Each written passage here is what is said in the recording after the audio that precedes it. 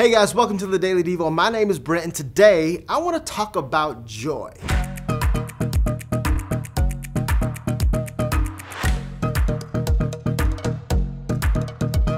I want to take a moment to look at a familiar passage in Scripture found in Philippians chapter 4, verse number 4.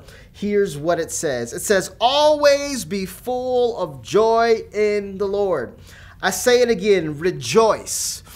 Other translations say, "Rejoice in the Lord always." Again, I say, rejoice. I think that many of us would agree that one of the best feelings in the entire world is the feeling of happiness.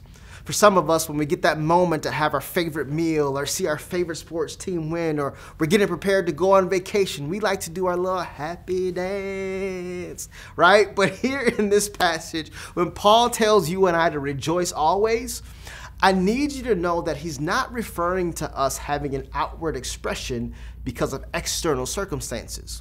What Paul is really saying in this passage is to rejoice always, not because of circumstances, but because you have joy. You see, happiness is determined by what's going on around you, but joy is something that takes place on the inside of you. You see, joy says, regardless of my circumstances, because of the gospel, because of the good news that rests within me, I can choose to be joyful even when things are difficult. Y'all, there's an Old Testament writer by the name of Habakkuk who said, "I will rejoice in the God of my salvation." You know, the truth of the matter is that whenever you see any Old or New Testament writer write about being joyful, they were typically going through one of the most difficult moments of their lives.